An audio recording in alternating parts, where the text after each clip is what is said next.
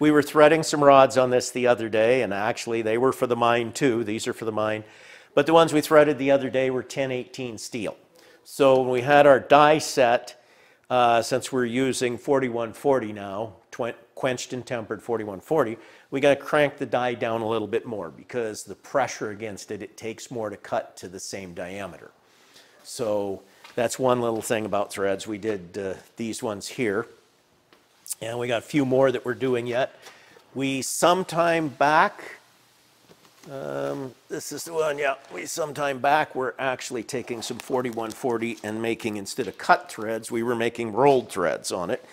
And there are nicer thread rollers. This one is Soviet surplus, and we were rolling threads on hardened 4140. They were, and it worked out. It's a little bit tough to do. We did take some chunks out of the rollers.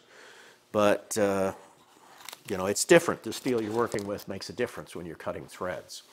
One that I used to really like, and I've got some of the head over here, one or two different ones, but I really haven't picked everything out because we haven't needed it for anything, but I'd love to have an assortment set out. I was thinking about buying, actually, another LANDIS threading machine that I know where is, but the old LANDIS system. And, well, I guess we could talk about the LANDIS threading system, even though we're not doing it here. This is a, yeah, some miscellaneous. These are geometric threading heads. These are real common ones that everybody used to use. And they're kind of like the pipe threader, except they were real common on turret lathes. You can use them on an engine lathe, too. You can use them on a CNC. Very few people do because they want to keep it to where the changes from one part to the next are program changes instead of tooling changes. This requires tooling changes to change the thread. But this, even with your CNC, single point versus this is about 10 to 1, maybe 20 to 1 for speed. So if you're looking for speed, things that are chasing heads really speed it up. And that doesn't matter whether you're doing especially when you're looking at single point by hand, because the CNC for single point is not too bad. But single point by hand, chaser really, really beats it. These ones here, just like your pipe bolt cutters that we were using there, they have a cutting edge ground in here, and everything is cutting. Everything is cutting. There's a chamfer to start with, so it starts in cutting a little bit easy. Probably, instead of looking at that, should just pull out a die set. I don't feel like pulling that one out of the head. Let's just pull one out here. I bought that with a lot of spare dies. These are actually really inexpensive now because all kinds of shops that were using them have quit using them. And, oh, this is a really little delicate one. But anyway, it's all cutting surface here is the big point. I probably should have got a bigger one for the camera, which we're not an automotive shop. Oh, here's the other new Soviet thread roller. Since I liked the way the one worked so well, I bought a second one, knowing that I wasn't going to be able to buy replacement rollers for it. If we were doing a lot of thread rolling, we would buy Fayette, or there's two brands that really fight on that, but Fayette is the biggest standard. Okay, here's ones that are at least big enough to see. Yep, and so you can see it. All of this is sharp teeth. Have a little bit of a chamfer, and as these dull, since the cutting happens at the front of it, you keep sharpening it back. You grind this back in. Where I used to run a lot of turret lathes, we just used a standard everyday carbide grinder with a white wheel on it for grinding high-speed steel, and we had some little stops on there. We just clamped little pieces of high-speed steel, and you just grind this grind the front down. You grind this at a relief angle. You set your table at the angle you want, and we just hand grind it back and forth, and go back to cutting threads. And it's not that hard to sharpen them. But The thing about it is, the geometric style, all of the geometric style, your pipe threaders, all of those use cutting edge all the way around. What is so beautiful, and a lot of your high-end stuff really goes into, they're not going to be there anyway. Again, we moved that for automotive stuff. So the LANDIS stuff will be here too. This is a LANDIS head. This is a LANDIS head. We have got, yeah, we do that sometimes. Stack up. See, that's why a lot of the CNCs that we weren't using are going out, because we need room. You know, some people were like, well, what are you going to put in its place? We don't need to put anything in its place. We just need room. We just need room. I love buying tools, and I have overbought tools.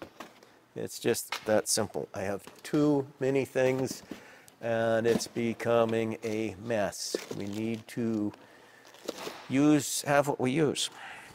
They're not my Subaru headers. I did Subaru years ago. I did Subaru Brat. And I actually kind of sad that I got rid of my Subaru Brat, because it was a really nice Subaru Brat that you don't see anymore. It was the last one I had was a 79. Yeah. Okay. Here is the thing, and these ones were ground wrong. Yeah, somebody here had only worked with geometric chasers, and they ground these wrong. They ground the cutting edge sharp. And if you grind the cutting edge sharp on these, especially since there's a lot of rake angle, your part will move around in here, and this will really cut terrible. That's not what you do with these. You go back here past the first full thread, and then you cut down. You grind down, depending on the size of the chaser, a 32nd to an 1/8 of an inch. You grind down. You make a step in these. And what that does, you adjust the cutting part so that it's on the center line. And then this part here that you did not grind down will be further up on the stock. So what it's doing is essentially you have got the front part of the step is coming in here at center line, and then the part of the die that's behind it, so it's got to cut a little bit to get on this motion, but the part that's behind it is above center line. So as you can see, it would be out here in space. And what that does, you always use these with oil. You don't want to use these with water soluble or thin. You want heavy because it's high pressure cutting. This part out here is actually above center and just rides as a guide along the threads that you've already cut. And it does a combination of burnishing the threads a little bit and holding this in center. And they really make a nice thread and are super easy to sharpen. Because like the geometrics, where I said you can sharpen those on your carbide tooling grinder, you can sharpen them on a surface grinder, you can sharpen them on a lot of fixtures. These ones, you literally sharpen them by hand.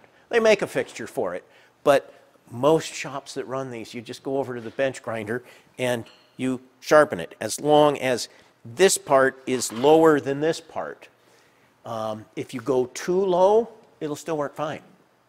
If you don't go low enough, you learn quickly, you just go lower. The only problem with going lower is you wear out your dies quicker. You know, they go away quicker. If you go way lower too much, of course, this is going to hit this. So if we were working with a number 6 screw, really little ones, and I don't know if they even make heads that do number 6 screws. This is normally for bigger stuff. The smallest that I ever ran a LANDIS on was 1/4 inch threads.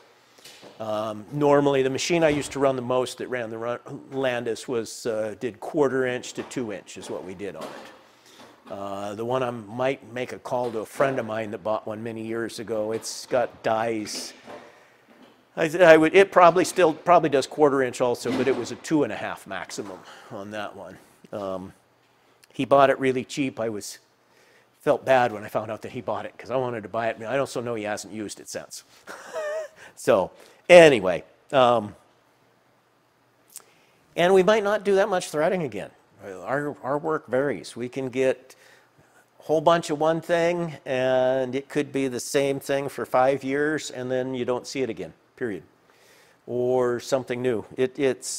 We're in an unknown area of what the work is right now. There's a few things coming in here and there, but we don't know what it is. There's nothing steady that's a repeat at this point. And anyway, that's the LANDIS system, and having that stability is a big benefit. Oh, another thing really cool with the LANDIS. If you're using the geometric head, you have the geometric head will switch. There's a pin you pull out, you switch it a little ways. It will do left-handed, right-hand threads, but you need left-handed, right-hand dies. With the LANDIS, you get different blocks. So, and your chaser is for a threads per inch or a metric pitch. They're for the size of the threads, the spacing between the threads. The diameter is irrelevant because that's all a matter of adjustment to get your diameter. So if you have a 16 pitch, you can do a half, well, which ones are 16? My mind's going blank right now. There's quarter, 3/8 16. You can do a 7/16 16, I think. Yeah, I think those two. Anyway, you can do any of them that have the 16, or you could just plain like 12s is real common. You can do all of the 12s. If it's a 12 pitch, the diameter doesn't matter. You can make whatever you want on that same head. Where with the geometrics, you need ones, you can cheat them. It's labeled like you can use a 1/4 inch one. It'll go all the way up to 5/16 on a 3/4 inch head. It's not meant to do that, but most of the heads will go that far. You could go a long ways and do more than what they say, but they won't go from a 1/4 inch diameter to 2 inches all with the same chaser. That doesn't work. The other thing is, like these right here, these blocks that hold this, these ones are right-hand blocks. But on the same head, you pull these blocks off, use all your same chasers, you just turn them around, and you put them in a left-hand die block. And then with your left-hand die blocks, then you go left-hand without having to buy all different chasers, without having to buy a different head. The LANDIS system, it's miles ahead of the others for cut threads. Most of this stuff is for production threading. Production threading today is mostly done with rolling. Rolling is a whole different game. But the smaller shops or shorter terms of running things, cut threads are really common. Which brings to another point too, on this job here, the bolts that they had, these are replacement bolts, these are for liners for sag mill. And they don't really get a whole lot of pulling on them because they're just holding, and all the rocks, everything's beating in the same direction as the bolts. But they're going to tighten these down with a type of a mechanics torque wrench that is really common in industry but not recognized as a torque wrench. It's called a 1-inch impact. And they will go thump, thump, thump, thump. They probably won't go thump, thump, thump, thump, thump, thump, thump, trying to break the bolt, but they will go thump, thump, thump. And the threads need to have some strength to them. So we could have technically used 1045 if it had proper heat treating. Nobody in Alaska stocks 1045, except for mine I used to work at, and that was annoying because they also stocked only 1045. But anyway, so we stepped up to the 4140 so that we could give them a better thread, because their original one was a 10, probably a 1045 or 1050 bolt that had rolled threads. So again, the same thing. Even if we did have the 1045, it was a little iffy since we were going to do cut threads. And I was not going to set up to do rolled threads for this quantity here. But with the quenched and tempered, already hardened 4140 with cut threads will be just as good as the grade 5 bolt that they had before, actually a little better. And so that's why we went with the harder stock on this.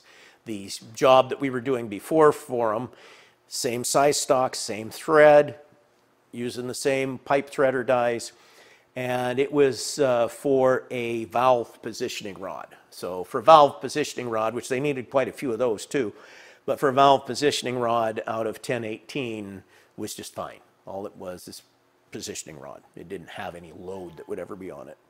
But anyway, that was why, because we're doing cut threads, is why we swapped to the tougher material, alloyed material.